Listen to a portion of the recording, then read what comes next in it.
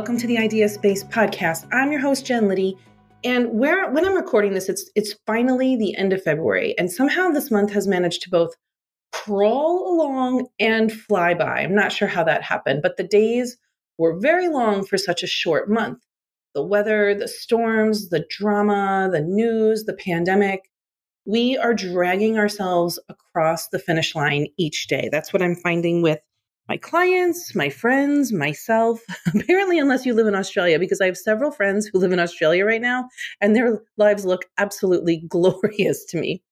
But anyway, today I'm talking about a topic that I'm hearing is a necessity because of the overexhaustion that we're experiencing. I'm talking today about streamlining and creating more ease, because we're all even too exhausted for chit chat with each other, for connecting with the people we love and like, much less the people who tax us, right?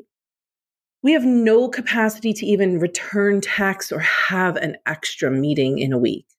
Last week, I saw it in my clients during some one-on-one calls inside my new membership, the Content Creator Studio. And every single one of them in these one-on-one calls scrunched up her nose or covered her face or groaned audibly when I asked, "Have you poked around inside the membership site?" So I'm doing these one-on-one onboarding calls with every new Content Creator Studio member to make sure that they don't get lost, because memberships are notorious for overwhelm and confusion. They can be like a labyrinth of trainings and information, recordings, PDFs, et cetera, et cetera, et cetera. So almost everyone I spoke to gave me some version of like, "Oh, I just haven't gotten back in there yet. I did your first training and now I'm focused on that for right now."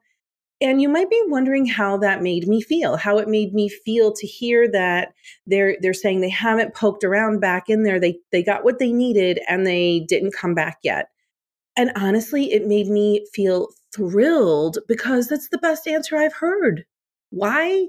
Well, number one, every single one of them was honoring what she needed. And I got to applaud her in these one-on-ones and help her not feel shame around the fact that she was doing what she needed to do. The second thing about this is, if you've ever put a program together or a course or a workshop or any type of training or membership, you have probably had a boatload of information to share with your people, because you know that your audience has so much to learn about the thing that you're an expert in. And so maybe when you created that program or that training, you threw everything in from the spice rack to the recipe thinking more is better. And I've said this before and I'm going to say it again, more is not better. More is simply more.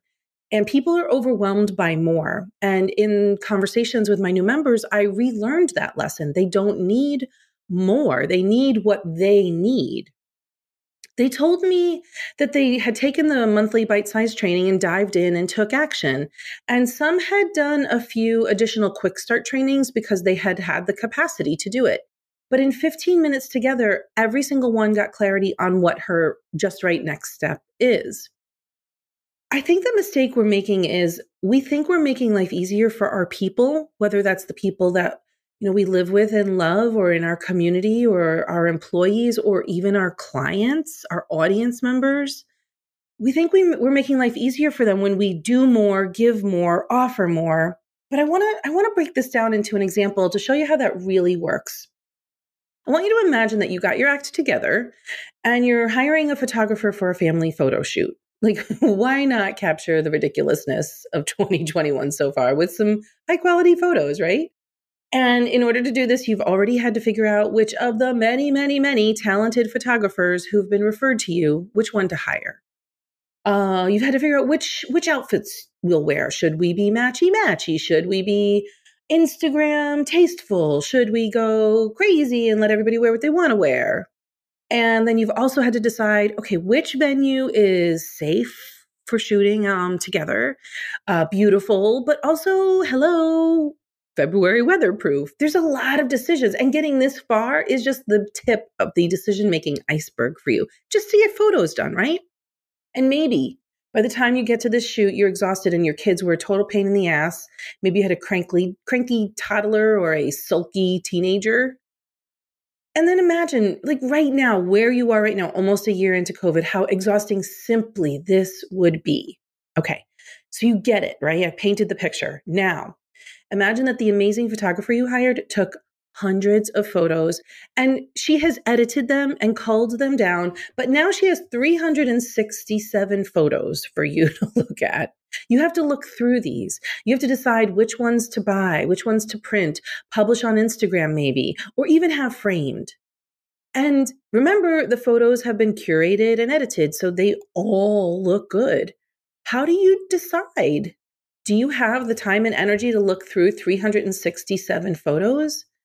The photographer may have thought that she was doing you a favor by giving you all the options, but it's so depleting. Nobody makes your life easier by giving you all the options. Now, all month I've been asking you, how can you make your life easier? And now I'm asking you, how can we create a double win by making our clients and our customers' lives easier? So I wanted to talk to you today to give you permission to just stop recreating the wheel. Whatever you're doing, stop recreating the wheel.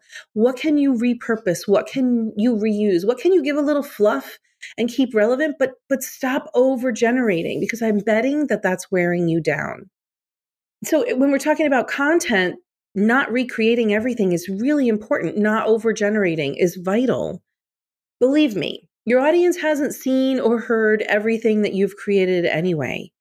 And if they did, I'm 100% sure that they need the reminder of whatever gem you're about to drop. So really, I want you to start thinking about where you can not only make your life easier, which is what I've been talking about all month, but where can you make your audience's lives easier? Are you over offering in your programs? Are you over giving to your clients? Are you giving them too much that they feel weighed down? Do you have too many products in your digital suite that cause people to say, I don't know which one to choose? People get very overwhelmed with too much. And so I just want you to start thinking about, where can you scale back a little bit? And that's all I want you to do this week, is really think about, where can you scale back, stop overgiving, overdoing, overbeing, overpromising? Where are you overpromising? And I wanted to just mention one more thing to make this easy for you. I am closing entry to the Content Creators Studio, which I launched at the end of January. It's now at the $37 a month founder's price, but I'm closing it on March 21st. I've been doing a soft launch, been figuring out how to do it my way without overdoing. Because after March 21st, what I'm going to do is take a lot of time to focus on serving the founders who are already inside and tweaking what works and what doesn't. That's how I'm making my life easier. And actually, it's how I'm making my clients' lives easier. Because imagine if I just kept piling people in to the membership, what a drain it would be, not only on me, but on them, because I'm still figuring things out in there. So I'm going to fluff it up in there and get rid of what doesn't work. And when it does come back in a few months, it will absolutely be at a higher price point, because I promise you the stuff in there is really good. We're having an amazing experience so far. So if you've been curious how to make your content creation easier, or you've been wanting to work together but been unable to invest at a higher price, and also I'm full right now anyway through mid-April, this is the time to join us in the founder membership. It's $37 a month. You get your one-on-one onboarding call too, and 4 chances a month for live support. There's trainings, but mostly everything is all about keeping you out of overwhelm.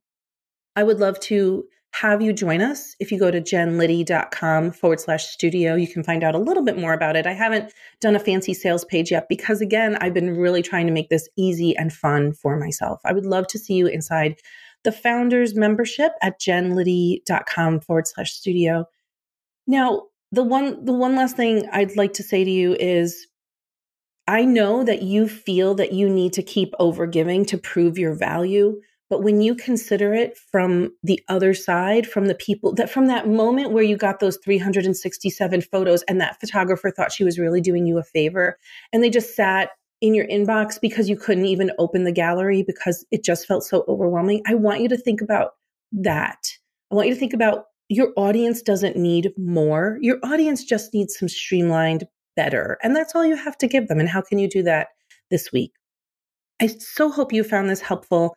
I'm really doing this work myself. I'm not speaking from the pulpit. I'm really speaking from in the pews, really trying to do this work myself. And I hope this was helpful today. I will see you next week. We are moving into March, and I have a whole new theme to talk about next March, about how to do it all your way. See you next time. Bye-bye.